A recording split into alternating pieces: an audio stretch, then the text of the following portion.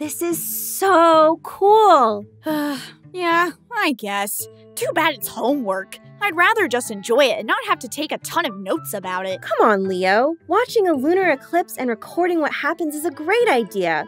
It's way better than my homework. Are you even looking? Whoa! Isn't it beautiful? I thought the moon would be dark inside the Earth's shadow, but it's all red. I know! Mars must be close by.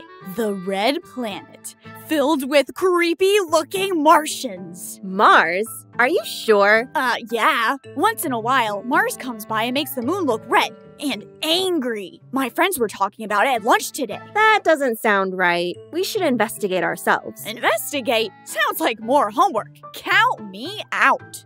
Are you sure? I mean, I could go back in time and talk to a famous astronomer all by myself. You know what? I'll come along. After all, every investigation needs a space expert. Have it your way.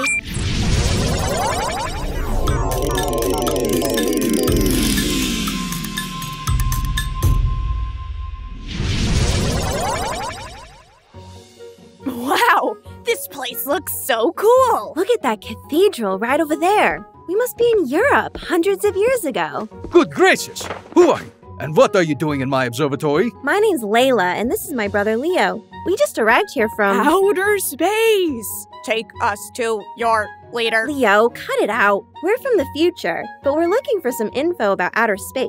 Judging by all these sketches of the solar system, I'm guessing you're an astronomer? Why, yes. Nicolaus Copernicus, at your service. Copernicus? I learned about you in history class. Didn't you help everyone understand how the solar system works? Well, I haven't convinced everyone, but I'm working on that. You see, my duties in town and at the cathedral take up most of my day, so I've been working here in this observatory at night. For years, I've been studying the night sky, recording what I see and perfecting my theory, a heliocentric model of our solar system.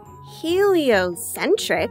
What's that? I mean that every planet, including our own, orbits the sun. Helio, meaning sun, and centric, meaning center. That's a great theory, Mr. Copernicus. Stick with it. Trust me. Yes, of course. I daren't question the future children. Right. Anyway, Mr. Copernicus, we need your help. We just watched the moon turn red during a lunar eclipse. Splendid! A rare and divine sight. It was amazing. But we're not sure why it happened. My brother heard from his classmates that it's because Mars is nearby, but I don't buy that, and I'm not sure where to start.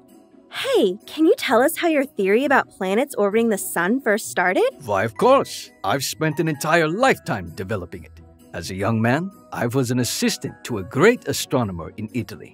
This allowed me to study with the best astronomers and compare what they thought to my own observations. But let me start at the beginning. You mean when God created the universe? Oh, not that beginning. I'll put it this way. On certain nights, it looks like some stars are brighter than normal. Look closely, and you'll see that they're actually planets. Over months and years, the planets make different patterns across the sky. Over 1,000 years ago, a mathematician named Ptolemy saw these patterns and had an idea.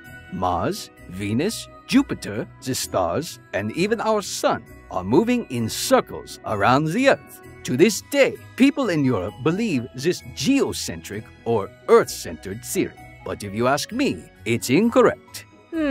What made you think that? Well, to test Ptolemy's theory, I asked, what if it was true? If the Earth is the fixed center of our universe, and if everything else circles around it, what does that tell us about what we see at night? That would mean Earth is pretty important, right? Certainly. That's why many people are afraid to imagine the universe in a different way. But if Earth is its center, then many other things don't make sense. Like what? Why, the stars. They're much farther away than the planets. And as they're circling us too, they have to be moving incredibly fast. The farther away, the faster they must be moving. I've seen a shooting star before, but that sounds like a shooting universe. Yeah, our sun is a star, and it's not moving around some small planet. That's correct. A better explanation is that the stars are fixed and our planet is rotating on its axis. And that was just one problem. Another is that sometimes the planets change direction in the night sky. They change direction?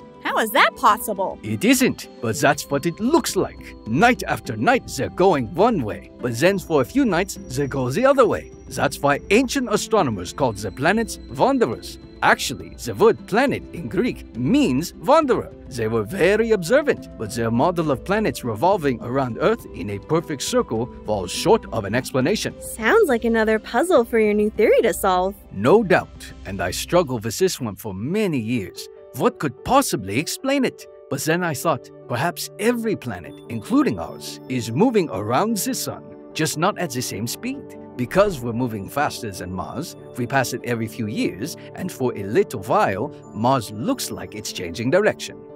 Ah, that makes sense. I certainly think so. My heliocentric model does a much better job explaining what we see night after night. That's why I've written a short book about it, my little commentary. Very impressive. You've put a lot of work into developing your theory. Do you think it will change how people see the universe? I hope so, Layla. A true and accurate model of the universe will help us see God's mighty works in a greater way. I'm not sure how popular my ideas will be, or if anyone aside from my stargazing friends will accept them. Wait, you mean you've done all this work and people might not even believe you? That's a bummer. All in good time, Leo. And it's a good reminder that ideas aren't correct simply because everyone believes them. Do your own research, test your own theories, and let evidence, not popularity, determine the truth. I will, Mr. Copernicus. All right, Mr. Space Expert. What do you think about the red moon now? I think I need to test the theory I heard from my friends. I mean, if Mars turns the moon red, then Mars would have to be really close by. Very interesting. But sounds like you're on the right track to figuring it out. Thanks. Now that I'm curious, I should probably head home. I've got a red moon mystery to solve. Of course. Farewell. Godspeed. Goodbye. Thanks. I did it, Layla. I found out why the moon turned red. It's incredible, amazing, stupendous. Slow down, Leo. Tell me what happened. First, I looked at a calendar of where the planets are. The moon's not that far from us, but we're not even close to Mars right now. So it can't be Mars turning the moon red. Exactly. My friends at school are wrong because right now, Mars is on the other side of the solar system. So it had to be something else making the moon red. What did you find? Light from the sun. Sunlight? But during a lunar eclipse, our planet blocks the sun's light from reaching the moon. It turns out, not all of it. Some light still reaches the moon around the edges of Earth. As the light passes through the Earth's atmosphere, it gets bent. The red wavelengths of light are less affected than the others, and that's what makes it red. It's kind of like the light we see during a sunset, and it covers the part of the moon that's facing us. Well done, Leo. Looks like curiosity and a little hard work paid off. Oh, that's nothing. Just another day in the life of a space expert. If you like time traveling with Leo and Layla, watch more of their adventures at PragerUkids.com. And parents, don't forget to subscribe.